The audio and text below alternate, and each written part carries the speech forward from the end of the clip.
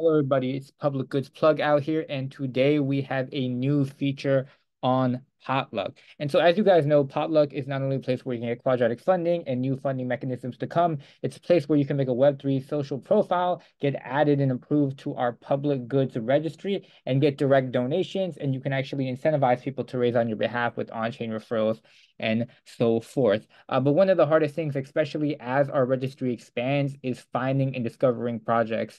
And one of the things that people have expressed to us, and a lot of different people who want to support the public goods ecosystem, is, hey, I trust your insight on what is a public good. You have kind of clear project guidelines, and I just want to support a project for 1 near a day or point one near whenever I come on. And I kind of want to just YOLO into a public good. And so we have this new feature called Donate Randomly, and what it does is you just put an amount. In this case, I'm gonna have point one near.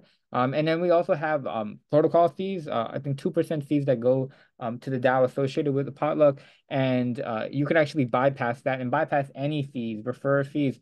So all the money goes straight towards the public good. But as you see here, you don't know who you're donating to, and you can actually add a note and see kind of the associated cost with here. This is the donate modal that's present on all the donate buttons, on all the cards, or on the pages, but you can't actually see which project you're donating to, and it randomly picks a project there. So if you click donate, you can actually see which project when it pops up. That's one of the beauties of Boss. It shows you the transaction beforehand, and you can actually see it in the wallet.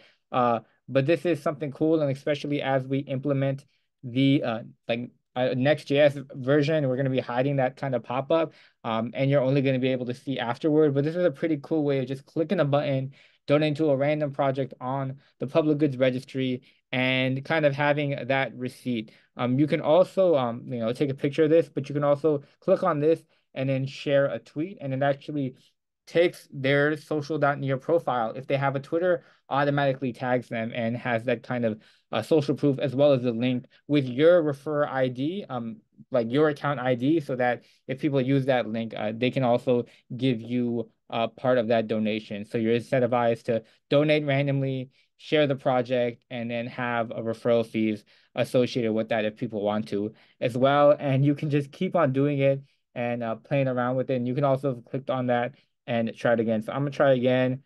This time I'm going to add a note, YOLO, and then I'm gonna donate again. You can see now bypass protocol fee is false, so it's gonna pay that out. And then let's go and see that receipt again. And then this time I'm going to click on the project profile so I can learn more about the project I just donated to, and which is pretty insightful because you can learn a lot from a project. We're adding things like seeing the donations to that project, social posts and things like that. This time it was Donate DAO, so you can see you can easily navigate to this project as well. So yeah, that's a whole new feature. I hope you guys enjoyed it, and yeah, let me know what you guys are randomly donating to.